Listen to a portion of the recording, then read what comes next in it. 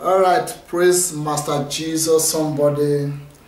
You are welcome to our Global Miracle Program, which is titled, What Does God Says? As you know, What Does God Says is the title of this program. And don't forget, it's a Global Miracle Program. It's globally, worldwide, wherever you are. The distance is not a barrier.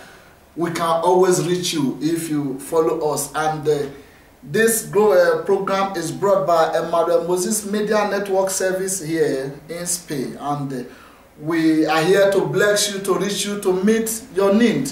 Don't forget, wherever you are, you can send us email, you can call us in case you have any testimony, any questions, contribution, or prayer request, whatever. By the special grace of God, today we have a particular topic that we will be discussing. Last week we discussed about the mindset of God in marriage. What is the mindset of God in marriage concerning you? And we said God's mindset is for your marriage to be holy, your marriage to be prosper, and your marriage to be blessed. By the grace of God, today we shall be discussing on who is the right person for you to marry. How do you supposed to know who you are to marry? Who is the mindset of God concerning you, or rather concerning your marriage? And secondly, we're still going to be discussing sex in marriage, what sex is all about in marriage. But before that, I want you to stretch forth your hand and pray with us. Father, in the name of Jesus, mighty Jesus, even as we go on this teaching, let your presence, oh Lord, be so great in the name of Jesus. Let there be an inspiration, let there be revelation of your word, and let there be a transformation to the glory of your name in Jesus' name. Amen. Praise the Lord. You are welcome back. We shall be discussing on who is the right partner for you to marry, who you are supposed to marry. Do you just see anybody in the street and decided to marry the person? Or somebody called you, you say, yeah, this is my husband or this is my wife. Or rather, maybe the person is so nice to you, the person is handsome, the person is rich, or whatever. Is this the right person for you? What is the mindset of God concerning your partner, choosing your partner? Ladies and gentlemen, I want to start like this, just as I told you last week, that marriage is a legal union between man and woman as wife. Marriage is a legal union between man and woman as becoming husband and wife. That is marriage. Now, who is that person that's supposed to go into union with you? Don't forget, I also say marriage is companionship. Marriage is friendship. Marriage is relationship. For you to marry somebody, it means it's a person that is your heart and his heart are clipped together. Because the Bible says a man shall leave his father and his mother and shall cleave unto his wife. They two shall become one flesh. They are no longer two. So who is that person that's supposed to be one with you? Now I want to first of all start like this. I want to show you some case file in the Bible. Starting from in Genesis chapter 6. In Genesis chapter 6 from verse 1. The Bible says, when men began to multiply on earth, there was daughters that were born into men, and the sons of God go into and begin to marry the daughters of men. Undermine, sons of God and the daughters of men. They began to marry and they began to multiply, and they were having giants as their sons and daughters. And God was displeased. God says the evil of men is wickedness. Why? Because the sons of God supposed not to marry the daughter of men. Talking about the sons of God and the daughter of men is talking about the people that are serving God and the people that are serving other gods. So there are two different things. It's a two different parallel line that cannot be able to meet together. Now, as we move forward in Deuteronomy chapter 7 verse 3 and 4, you go to see what I am talking about, please. Deuteronomy chapter 7. I want to see verse 4 there. Verse 3 and 4. Wherever you are, open your Bible with me. And see what God is talking about. Deuteronomy chapter 7, verse number 3 and 4. All right, I read. Neither, this is a commandment of God, neither shalt thou make marriage with them, the daughters. Thou shalt not give unto his son, nor his daughter shalt thou take unto the son. For they will turn away the son from following me, that they may serve other gods. So will the anger of the Lord be kindled against you and destroy thee suddenly. Ladies and gentlemen, God have given this instruction that the daughter of men will not marry the sons of God, and the daughters of God will not marry the sons of men. That otherwise they will turn their heart to other God. And don't forget, he says, I am a jealous God, and I will not agree with anybody that will deny me marriage and begin to serve other God. Now, in marriage, for you to choose marriage, that is what we call intermarriage. There is what we call interracial marriage. And there is also what we call mixed marriage. Now, in mixed marriage, anybody can marry anybody he wants. That is what is happening here. And God is warning his children not to mismarry with anybody, anytime, anywhere, because they may turn your heart. Now, let's quickly see one excuse, or rather see one example about what I am telling you right now, because we are in a serious matter. 1 Kings chapter 11. 1 Kings chapter 11. Don't forget, we are teaching and we have to read some Bible. 1 Kings chapter 11.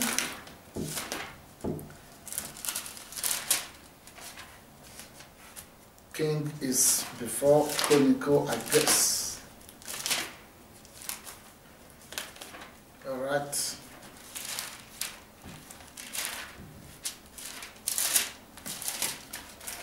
Giving me a little delay. 1 Kings chapter 11.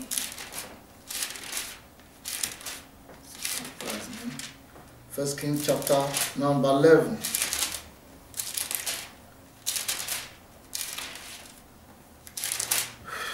In 1 Kings chapter 11, from verse 1, the Bible says, but King Solomon loved many strange women. Now, who are the strange women? The strange women are known as the daughters of men. Solomon has so many wives, and Solomon was a builder of tomorrow. In God's house, Solomon was good in the early stage. He was fine, he sacrificed, he made a lot of things. And the Bible says, he go after strange women, and let's see what happened. But King Solomon loved many strange women, together with the daughters of Pharaoh, women of the Moabite, Amalek, Edomite, Zidonia, and Hittite. Verse 2, of the nation concerning which the Lord said unto the children of Israel, ye shall not go into marriage with them, neither shall they come into you, for surely they will turn away your heart after their gods. Turn away your heart after their gods. Solomon clave unto this in love. Verse 3 says, and he had 700 wives, princesses, and 300 concubines, and his wife turned away his heart. Now, the heart of Solomon were torn away by the daughters of men, by the strange women. So God has straightened warning us not to mismarry, not to go into the daughters of men. Ladies and gentlemen, I want to ask you, who are the daughters of men today? The daughters of men are the people that does not know God. Maybe some of them are still serving juju, maybe some of them are still worshiping idols. There are some that believe in herbalists and all those one. Now, somebody will say, Pastor, I want to marry this person so that I can change him or her.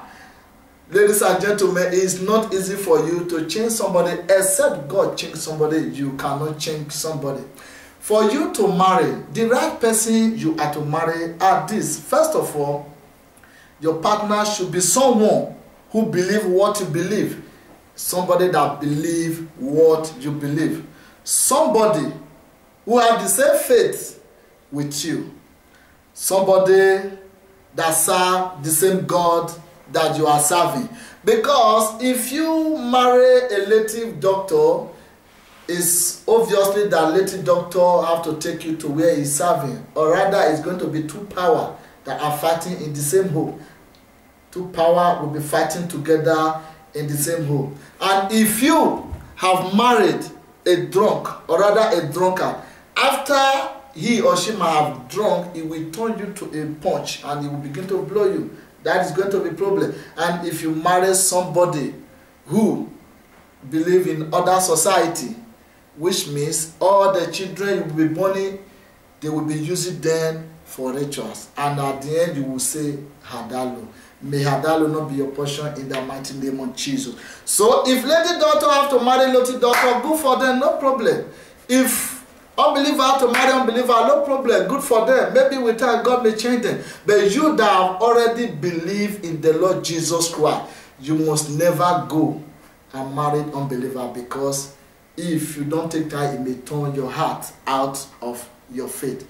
Ladies and gentlemen, somebody you have to marry is somebody that is close to you. Now let us look at the case file of Abraham.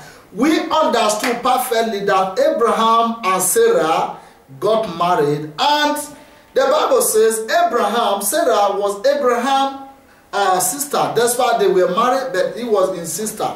You know, they were intermarried. He was his sister. Now, when Abraham was about to die, in the book of Genesis chapter 24, if you have your time, you read Genesis chapter 24. Now, Abraham called the servant and he said, please go to my own kindred, my own people, my own believing the same faith. Help me and marry a daughter for my son Abraham. In short, he makes his servant to swear. That is to tell you the gravity of the offense of not marrying the same tribe. So he sent him to go to his kindred to go and marry the person that they have the same faith. Now, if you look at the Genesis chapter 26, verse 34, you find out that Esau married from another place. He married a strange woman, and the Bible says Isaac and Rebekah was not pleased with him.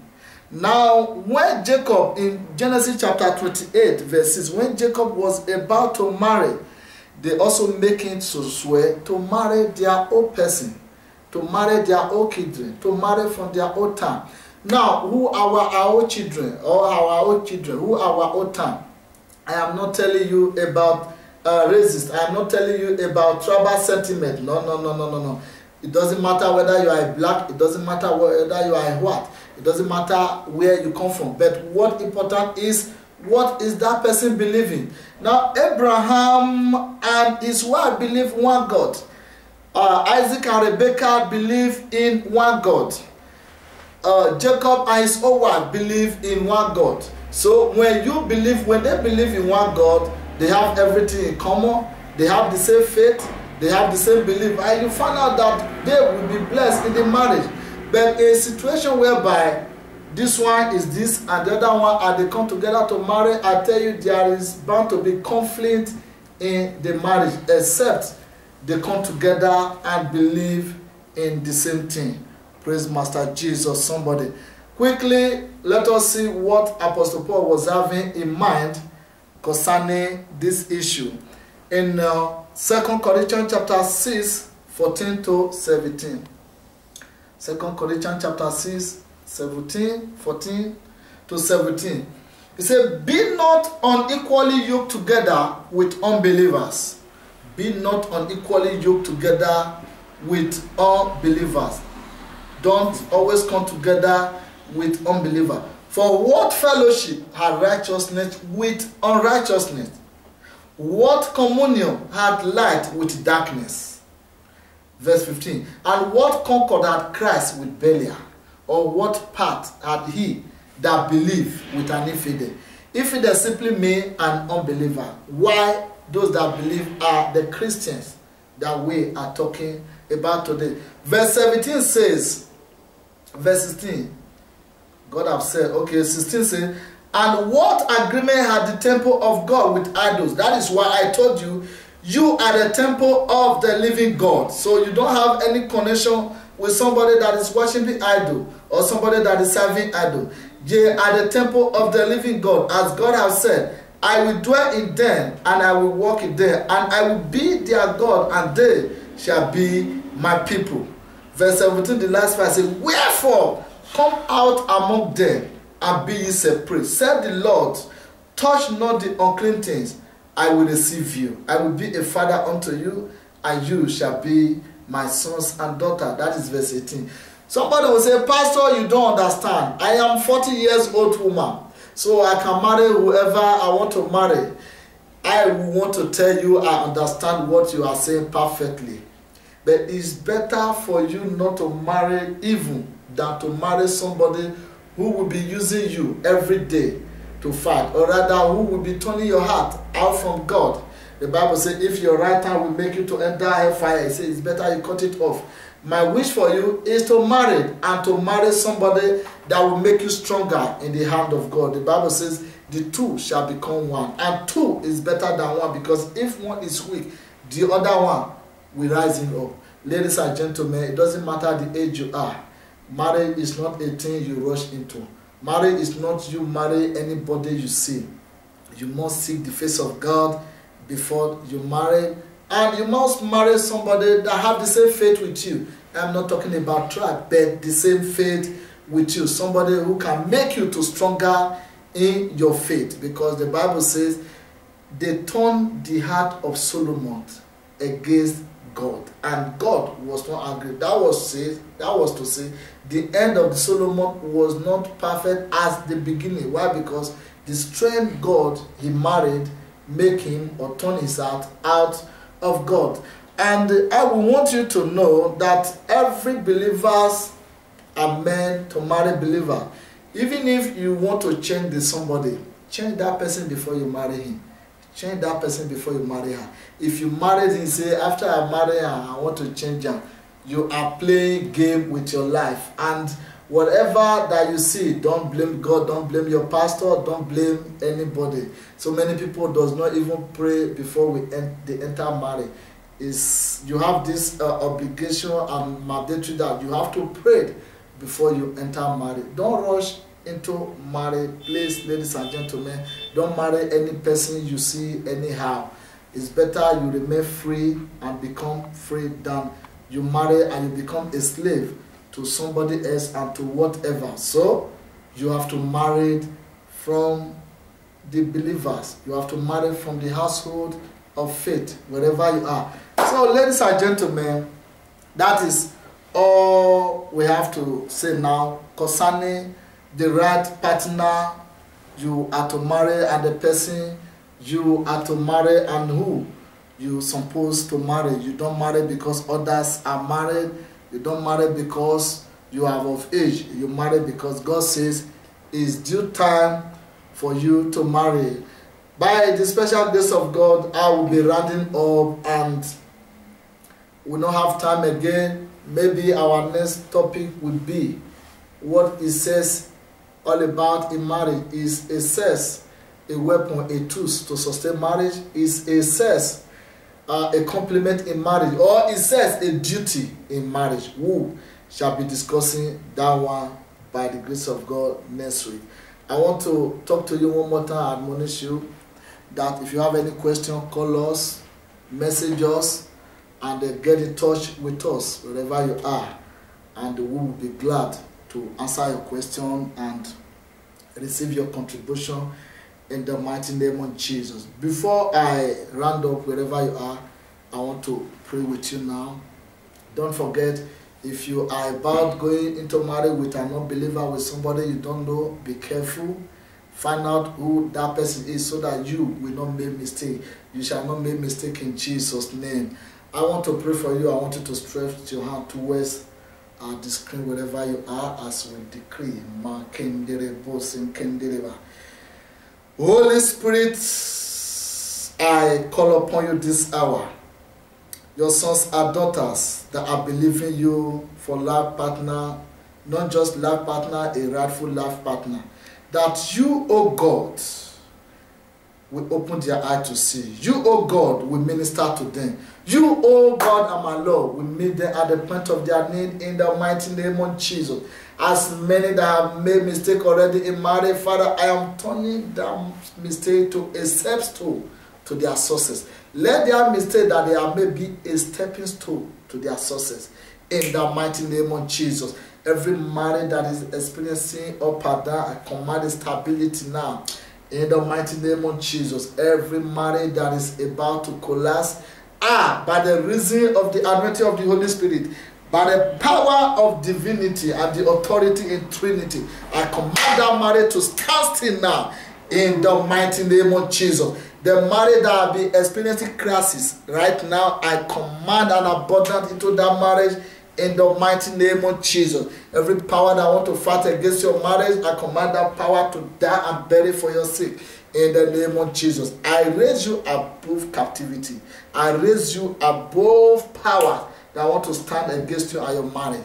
In the mighty name of Jesus. In Jesus' mighty name we pray. You are blessed. We are expecting your call for a testimony. Ladies and gentlemen, we'll be up next week with another episode of this same program, Global Miracle Program, that says, what does God says about your marriage and about other things.